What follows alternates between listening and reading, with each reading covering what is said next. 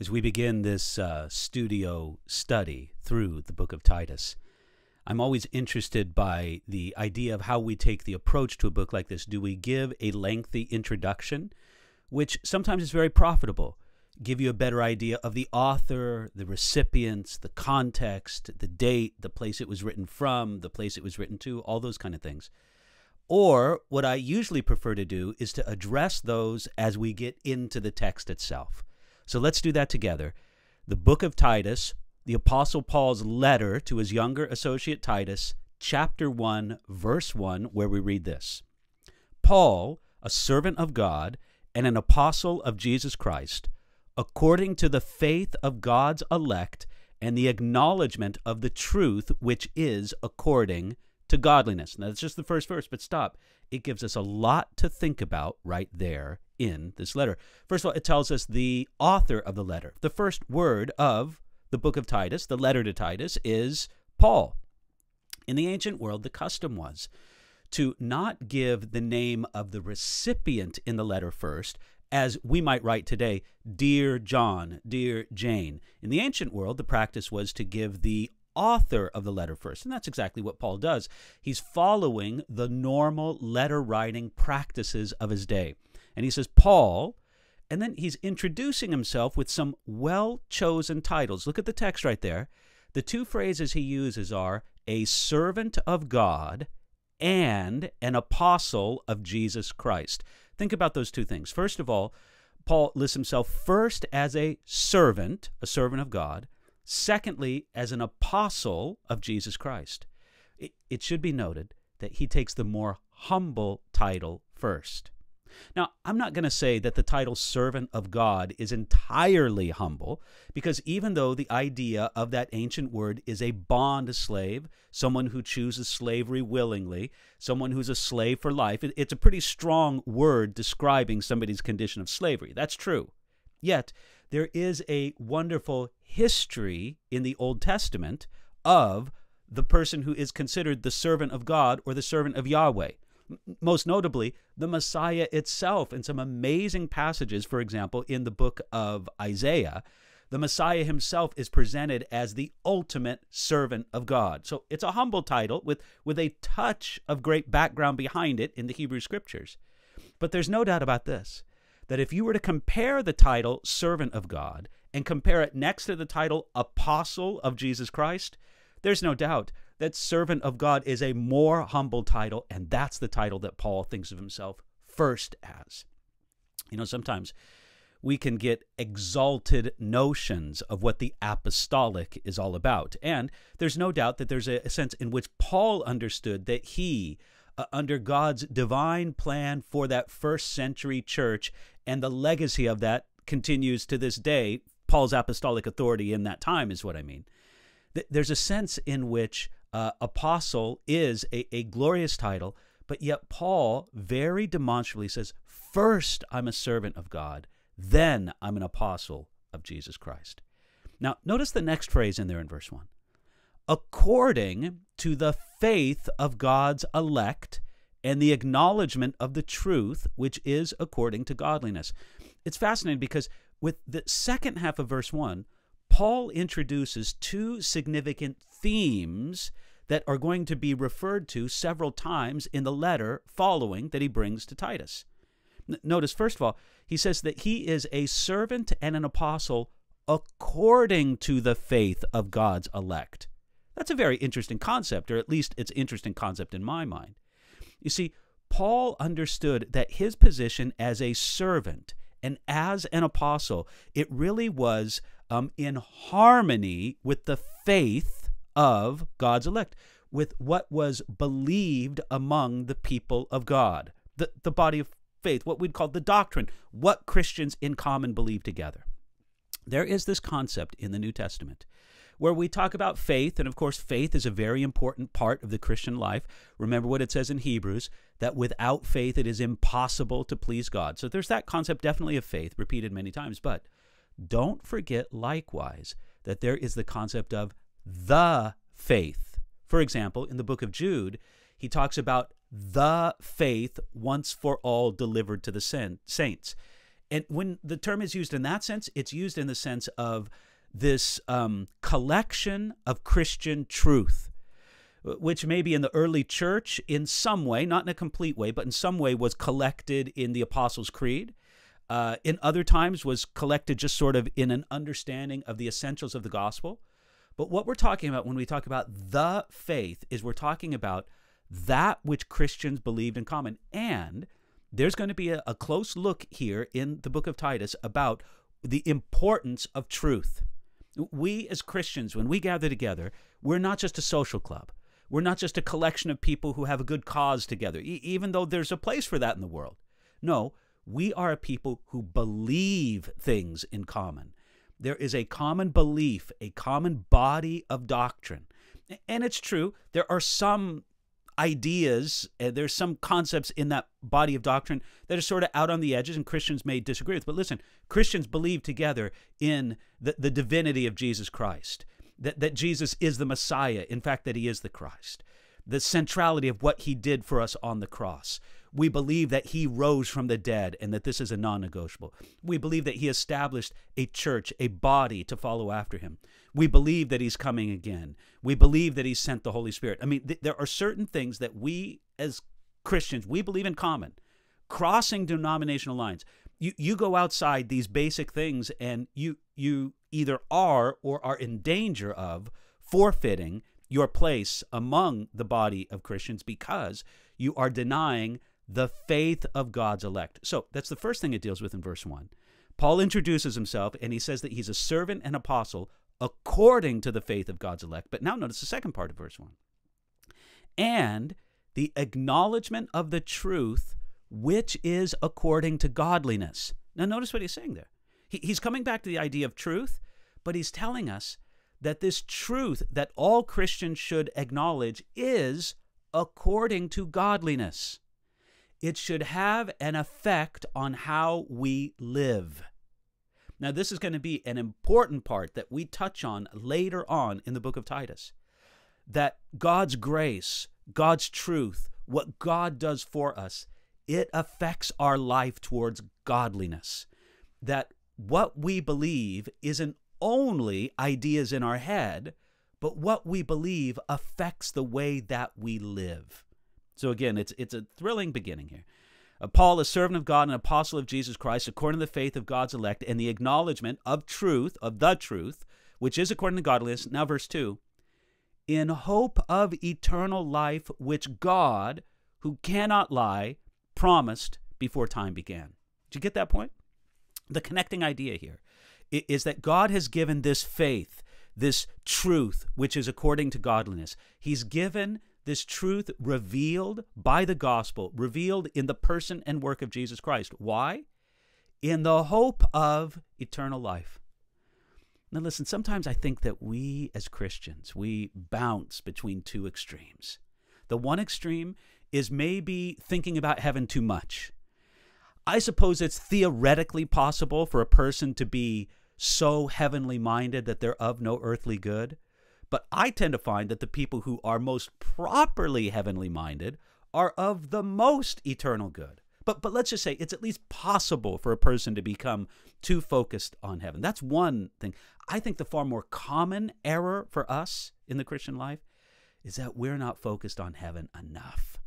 We don't think enough about the greatness, the glory, about what God has promised for us and will do for us with eternal life. And to remember this, that eternal life does not begin when we die. Eternal life is given to us as a gift of God in Jesus Christ right here, right now. This is the great promise of God to us. So we have this body of truth, this truth that impacts us for godliness. It's given to us in hope of eternal life, which God, look at that in verse 2, who cannot lie, promised before time began. I see in that phrase two really exciting ideas. The first one, I'll deal with the second one first, is the idea that God has made this promise before time began. Now, I want you to think about that. What that reflects on is that God has an eternal plan of the ages that he set in motion from eternity past, and that he's working out, and has promised to absolutely complete in eternity future. Brother, sister, I'm telling you, God is not making this up as he goes along. He has a plan. He has a purpose. And that plan was initiated. I love that phrase that Paul uses. Look at that. Before time began. I don't even know how to take that in. Apparently, there was a time in God's universe. There was a time in God's creation before time even began. And that's a thrilling idea, isn't it? That again, there's a time before time was. And I'm going to speculate this, that there will be a time when time has ended. But before time began, God set in motion a wonderful plan of the ages. And the truth that he has revealed to us in Jesus Christ, the truth of the gospel, the truth that we collectively believe as the people of God, this truth was launched, was understood, was prepared for, was brought forth before time began. That's when God made that promise, I should say. Now, verse 2 tells us something else. It says, and this is the portion before the promise, before time began. It says, in hope of eternal life, which God, who cannot lie. I don't know about you, but that thrills me. Doesn't it thrill you? The simple idea that God cannot lie. You know, there are some things that God can't do. Have you ever thought about that? Every once in a while, people will think that they've posed a very clever theological question. They'll go something like this. They'll say, can God make a rock so big that he can't lift it? And sometimes they'll sort of fold their arms and act very smug. I've asked an impossible question. Well, listen, logically, it's a nonsensical question. It's a question that just loops back on itself. It doesn't make any sense. So a nonsensical question doesn't make sense just because you put God in the question. It's a question that should just be disregarded. But I'll tell you this, there are some things for which it is impossible for God to do. And what do I mean by that? Brothers and sisters, it is impossible for God to lie. When God makes us promises in the Word, they are always true. He can never lie. It is impossible for God to lie. I think that's a thrilling thought, don't you? Now, it is possible for us to misunderstand or to misapply God's promises. It's possible for us to take a promise that's in this book, in the Bible, that God made to somebody else, and for us to apply it to ourselves, and then maybe if that promise is fulfilled, we think that God let us down. I'm here to tell you, God didn't let you down. You took a true promise of God and misapplied it to yourself. There's also sometimes where we think that the timing of God's promises, that we should be able to sort of dictate to him the timing of those promises. So we understand not every promise in the Bible is directed to us. We also understand that God has a wisdom in his timing that goes beyond our wisdom. But the simple truth is this: when God makes a promise, it is impossible for him to lie. We can take a renewed confidence in the promises of God. Now, going on to verse 3, and I want to go back, if you don't mind, to the beginning of verse 1 and get a running start to verse 3, because I just love the flow. You know, we're looking at this in some depth, and one of the problems when you look at a piece of scripture in some depth is you lose a sense of the flow. I want to try to remedy that by from time to time going back to the beginning and working our way again. You ready for this? So now, starting Titus chapter 1, verse 1, and now we're going to read all the way through the end of verse 3. Here we go. Paul, a servant of God and an apostle of Jesus Christ, according to the faith of God's elect and the acknowledgement of the truth which is according to godliness, in hope of eternal life, which God, who cannot lie, promised before time began, now verse 3, but has in due time manifested his word through preaching, which was committed to me according to the commandment of God our Savior. Again, I know I'm saying this about every verse, but it's true about every verse. I love this phrasing. Look at verse 3. But has in due time manifested his word through preaching. All right, think about this piece by piece. The first thing, has in due time manifested. This is a remarkable message that God knew exactly what he was doing in the timing of when he sent his son, Jesus Christ. Now, This is something that in some ways is a little bit counterintuitive. What do I mean by that? Well, it's counterintuitive because I can think, wouldn't it have been better for humanity? Wouldn't it have been better for the human race if God sent Jesus of Nazareth 2,000 years before he actually sent him, closer to the time of Abraham than the time of Jesus, the first century? Wouldn't it have been better for the human? Wouldn't more of humanity lived under the great work and the teaching and the revelation of the Messiah? I can think like that, but I have to come back that no, God knew what he was doing in the timing of sending the Son. He was in due time manifest. It reminds me of another passage of Scripture that says this, that in the fullness of time, God brought forth the Messiah. And when we take a look at the historical environment of the days in which Jesus came, we understand that this really was true. In the first century Roman world, there was a common language like there had never been before. This common language was common Greek, Koine Greek, and it was the language of trade and business and literature. Like never before in the world, there was a common language that united the world and that could be a vehicle for the message of the Messiah. There were virtually no frontiers because of the vast nature of the Roman Empire. In those days, in the first century, like never before in the history of the world, travel was comparatively easy. Now, it was slow. You can't really compare it to travel in our day, but it was relatively safe because of the security of the Roman Empire and because of the excellent system of Roman roads that were built all over the Roman Empire. The world was largely at peace under what was known as the Pax Romana, the peace of Rome. Now, it was an opposed peace. It was something of an oppressive peace, but travel, the spread of ideas, the missionary concern, this was, in some sense, the earliest point in human history when the gospel could be given wide effect over the entire world. And so we could say that God knew in due time he manifested his world. I'll give you one other thing. According to historians, and I'm going to quote a guy named William Barclay on this point, William Barclay says that the world was uniquely conscious of its need for a Messiah when Jesus came. Quoting William Barclay, there was never a time when the hearts of men were more open to receive the message of salvation which Christian missionaries brought. End quote.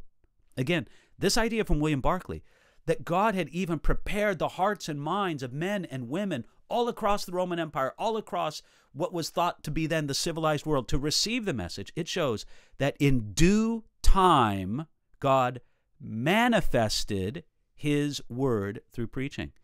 Now, I want you to think about that phrase too. Manifested his word through preaching. Do you know what the word manifested means? Manifested means to make visible. To make apparent. For example, out of the span of this camera, I have a coffee cup here. It's invisible to you, the viewer. It's not invisible to me. I can see it. But to you, the viewer, this coffee cup is invisible. Now, I'm going to manifest this coffee cup. I'm going to pick it up and bring it in the camera, and you can see my enduring word, coffee cup. Now it's manifest. Now it's not. Do you see the difference? Manifest, not manifest.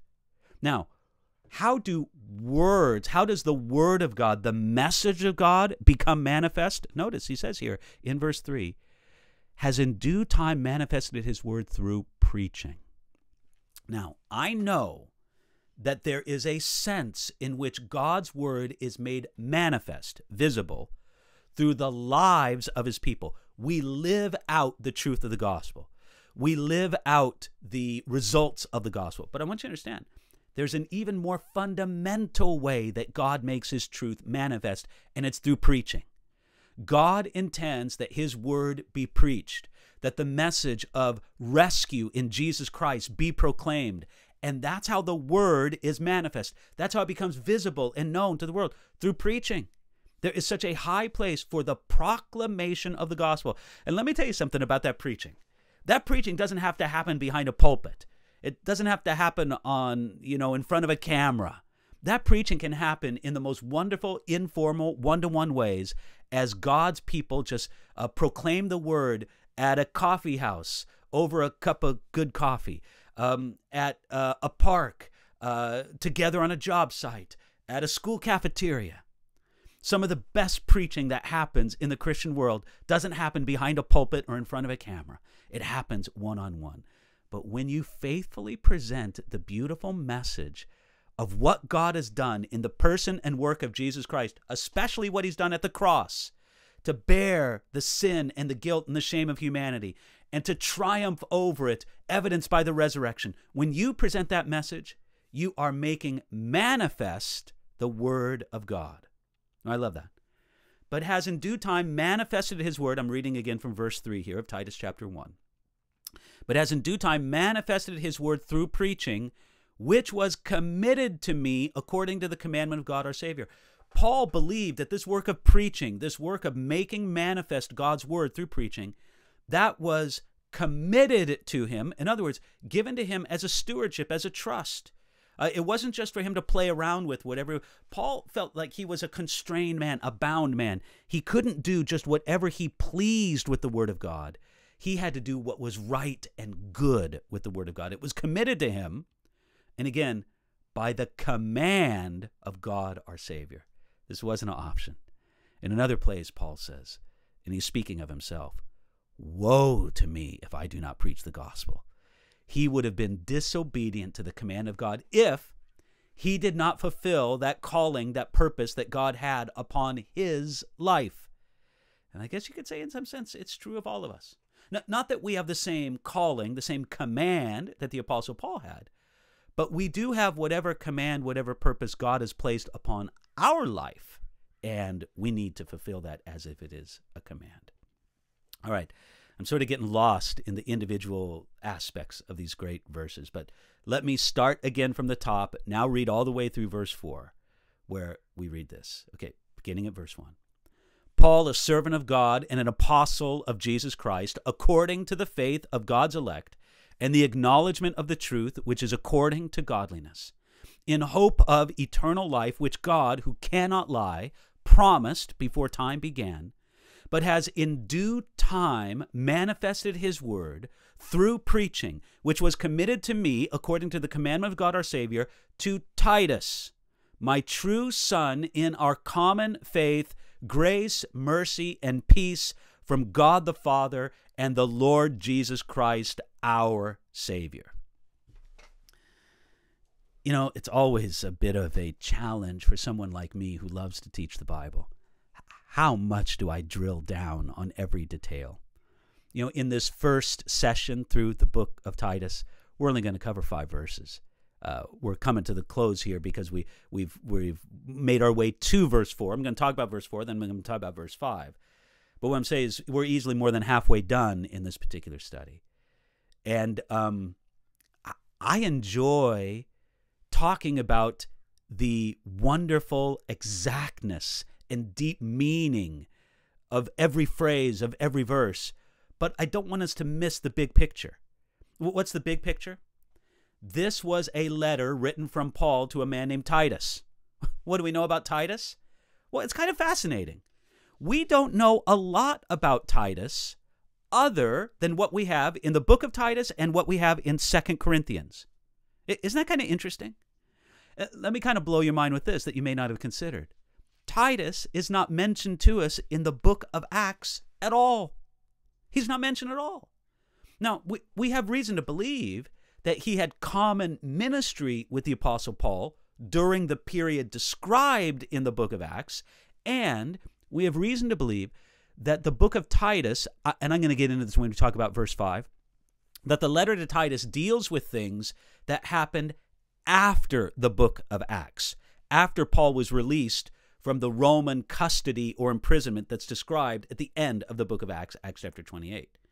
But Titus is not mentioned by name. Now, there's a couple things. We're going to talk about Titus. We're going to talk about the mentions that are made of him throughout this book and in 2 Corinthians. But I want you to consider this. Doesn't it kind of blow your mind to consider that there were many wonderful associates for the Apostle Paul that are not mentioned for us by name in the book of Acts. The book of Acts does not tell us the whole story. It is in itself an incomplete story. It doesn't tell us everything about what God was doing in the days of the early church. Oh, it tells us wonderful things. It tells us important things, but it does not tell us everything. It doesn't tell us anything about Titus. Now, where do we learn about Titus? Well, first of all, here, Titus chapter 1, verse 4, we learn that Titus was a true son in our common faith. Back to the idea of the common faith, we talked about that in verses 1 and 2 makes a reference to it. So we do have this idea of a common faith, this common body of belief, of truth that Christians believe together. And Titus was a true son in that common faith. Listen, let me tell you something.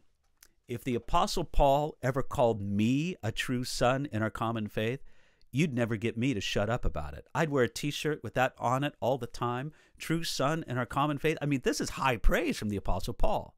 Now, that's not all that's said about Titus. 2 Corinthians chapter 2, verse 13 says that Titus was a genuine brother to the Apostle Paul. Again, high words of praise. 2 Corinthians chapter 8, verse 23 says that Titus was a partner and a fellow worker with Paul. Again, wonderful titles. I would love it for someone that God used as mightily as the Apostle Paul to say of me, or you would love it to have said of you, that person was a partner and a fellow worker. 2 Corinthians chapter 12, verse 18 says that Titus walked in the same spirit as Paul. And that same verse, again, 2 Corinthians 12:18 tells us that Titus walked in the same steps as Paul, the same manner of life. Therefore, Titus chapter 2, verse 7 tells us that Titus could be a pattern to other believers because he was so faithful in his Christian life. This man Titus, even though we don't know anything about him from the book of Acts, he seems to be a remarkable man. And when we consider the work that is entrusted to him, we're going to get into that in verse 5 in just a moment, he seems to be a guy that Paul could trust to do great things. Let me read to you a quote from Charles Spurgeon regarding Titus. He says this, quote, "He," and he's talking about Titus here, "he seems to have been a man of great common sense, so that when Paul had anything difficult to be done, he sent Titus. When the collection was to be made at Corinth on behalf of the poor saints at Jerusalem, Paul sent Titus to stir up the members, and with him another brother to take charge of the contributions." So it almost seems like Titus was something of a troubleshooter for the Apostle Paul. When there was a difficult job to do or a job that required some delicacy, some diplomacy, send Titus to do it. Why? Well, verse 4 says, because he was a true son in our common faith. I love that. It's not only the common faith of Paul, but of all the people of God. That there is a body of truth, of doctrine, if you want to use that word, that belongs to us collectively together as Christians. And then he gives this familiar greeting to Titus. Did you notice that in verse 4? Grace, mercy, and peace from God the Father and from the Lord Jesus Christ our Savior. Just to touch on this, because again, I could talk about this a long time. Notice, back in verse 3, he talks about the commandment of God our Savior. Now at the end of verse 4, he talks about the Lord Jesus Christ our Savior. The fact that Paul applies to Jesus, right there in the first 4 verses, the title Lord and Savior, and that he attributes those titles also to God in heaven, shows Paul understood that Jesus Christ is God. Now that's a radical message that we as Christians have, and it's not the last time in the book of Titus that we're going to come up against this idea. That Paul understood that Jesus Christ, that Jesus of Nazareth, a man with flesh and blood just like you and I have, a man who spoke words that could be heard audibly, a man that had hair on his head, a man who slept at night and ate food like anybody else.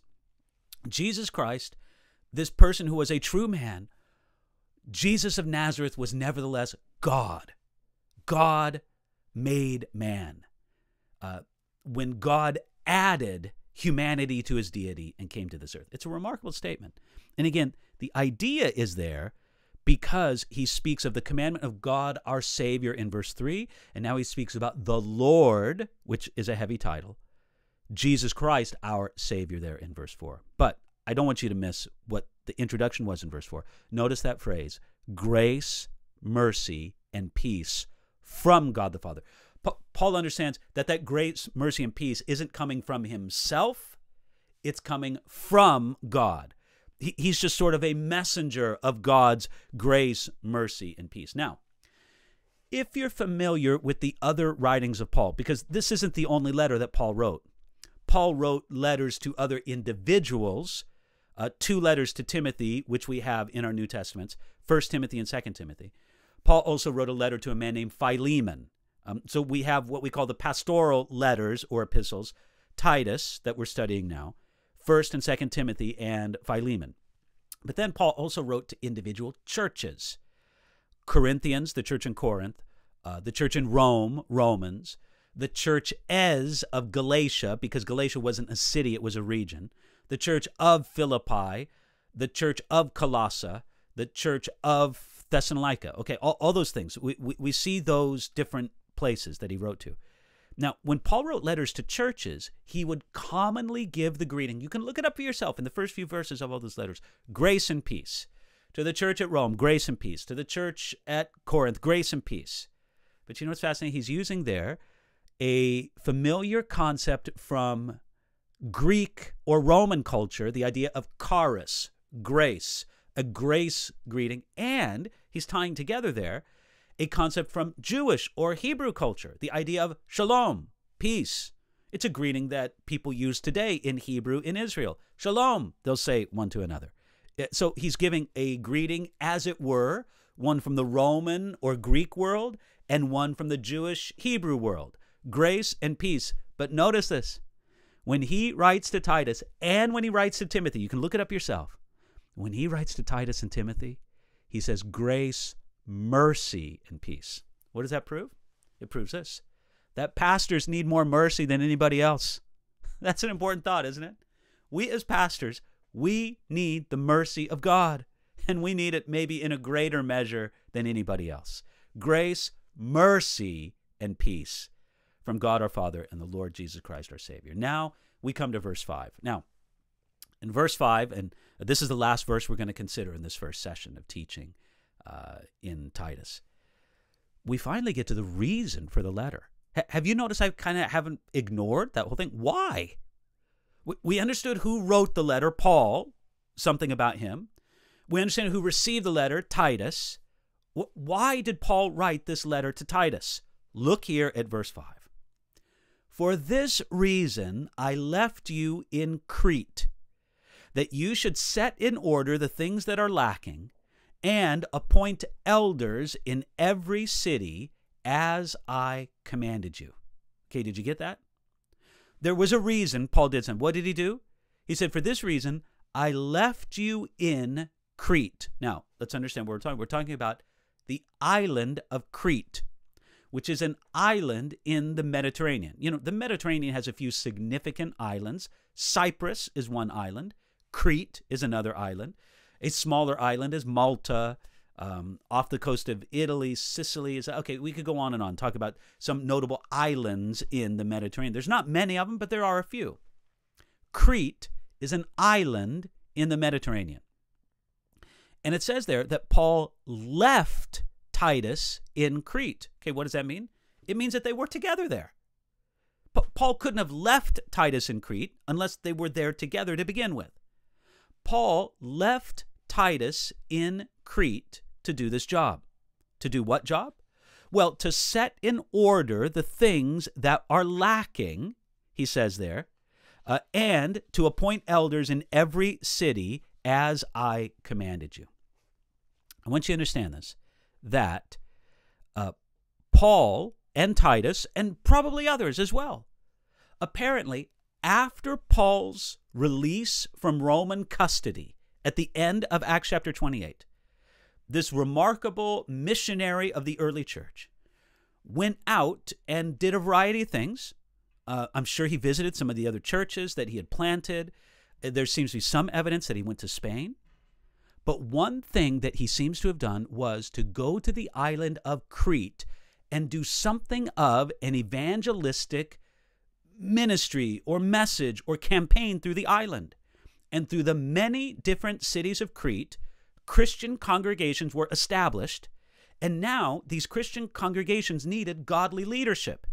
Paul left Titus behind to complete that job. Here's the job that you need to do, Titus. You need to finish that work, or at least further the work. Maybe the work would never be finished in a proper sense. You need to further that work of getting these Christian congregations rooted and established, and you're going to do it by appointing godly leaders for those many different congregations in the many different cities on the island of Crete. So that's what he did. Paul and Titus apparently had this evangelistic ministry there on the island of Crete. He leaves them behind, and this is what he's supposed to do. Again, look at verse 5, that you should set in order the things that are lacking. That's a very interesting phrase. There were things that were lacking. Now, according to Warren Wiersbe, that is a medical phrase that refers to setting a crooked limb. Like if an arm is broken and kind of crooked, setting it in the right place is setting it in order. There were things lacking, and Titus, through his godly leadership and through the appointment of other godly leaders, was to work to set those things in lack. God wants things in proper order in his church. Now, it is possible for church life to become too orderly, if you know what I mean, too rigid, too hierarchical, where there's too much of a, top-down structure, so to speak, too much of an order of authority. But these things are exaggerations or distortions of a fundamentally true principle that God has for his church. And here's the fundamentally true. God wants his churches to be places of order, places of structure, places of an order of authority. Now, again, I'm the first one to say, can those things be exaggerated and distorted? Is it possible for authority to become too rigid and abusive within a church? Yes, it is possible. Matter of fact, I think this is one of Satan's chief strategies against God's proper authority in the home, in the community, at the workplace, in the church. The abuse of authority discredits the idea of authority. And that's why Satan has such a vested interest in promoting the abuse of authority. But just because authority can be abused doesn't mean that God doesn't have an order of authority. He wanted Titus to go in there and set in. If you're the one who goes and sets things in order, you have some legitimate authority from God to do so. And if you're going to be appointing elders, you have some legitimate authority by God to appoint those elders. And those elders will have some position of authority in the church that they do. Again, can that hierarchy and can that authority be exaggerated beyond godly intent? Absolutely it can. Can that authority be abused? Yes, it can.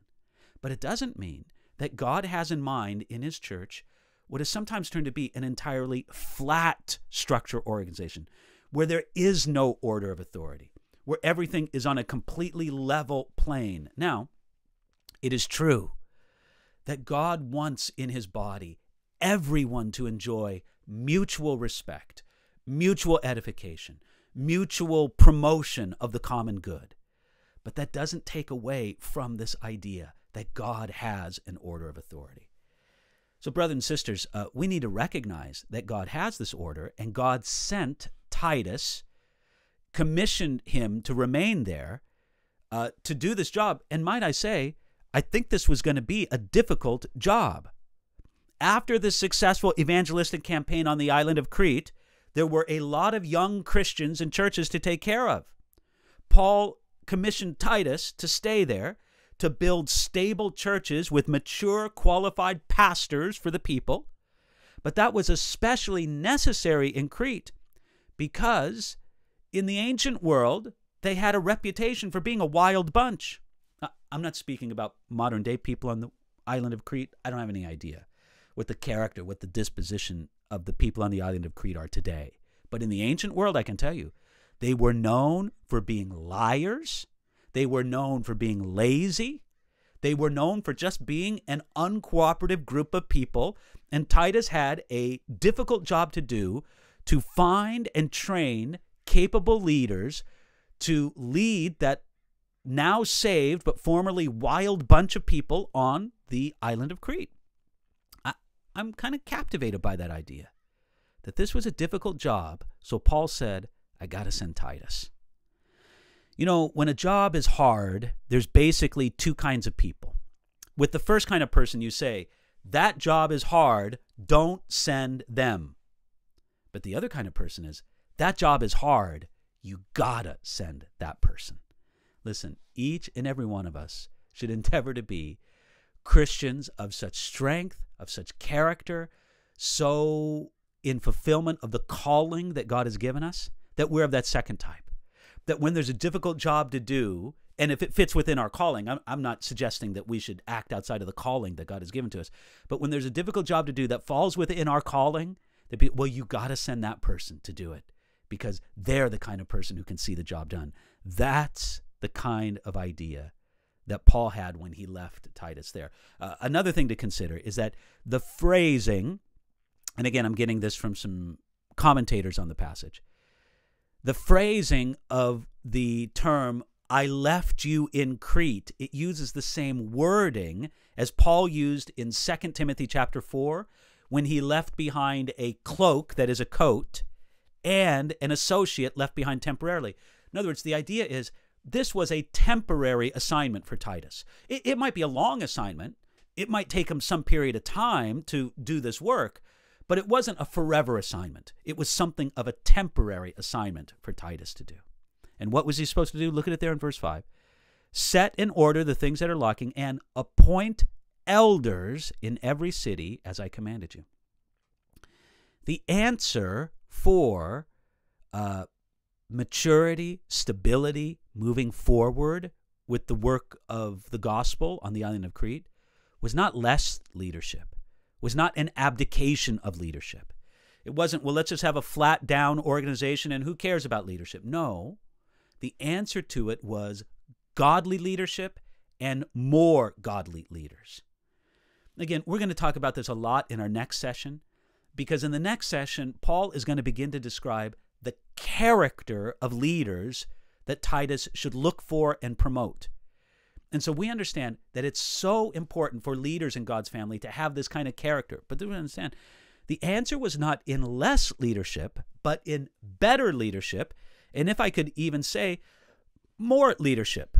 Because there were churches, as it says there in verse 5, in every city. There were many churches on the island of Crete that needed this leadership, and that was Titus's job, to go there and to build these leaders and to do it. So really, that kind of brings us to an end of what we're seeing here in these first 5 verses. We begin just with Paul introducing himself, referring to this common body of truth that Christians collectively believe.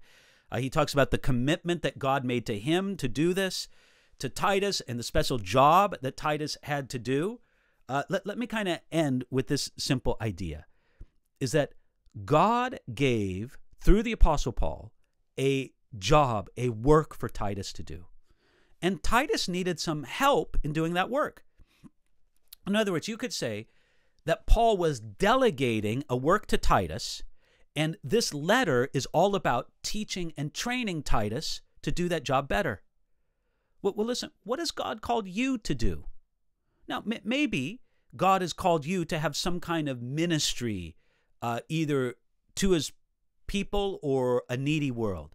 Maybe your ministry is among the children in a Sunday school. Maybe it's among youth, student ministry. Maybe it's very practical. Maybe you're one of those blessed guys who serves in the parking lot of a church and makes sure that people have a safe place to park. Maybe you're one of those blessed people who help pick up chairs. Maybe you're one of those people who help with a homeless ministry or a rescue mission within your community. Maybe you just go out and find a way to share the love of Jesus wherever you're at. Here's what I'm just saying is, you might need more training, more equipping for that. Titus was a pretty good guy. And this letter was written to give him more training and equipping. Isn't it possible that you've come upon this teaching here through the first 5 verses of the book of Titus, and we'll continue on after this? Isn't it possible that you've come upon this teaching because God wants to better equip you for the work that he's called you to do in the world?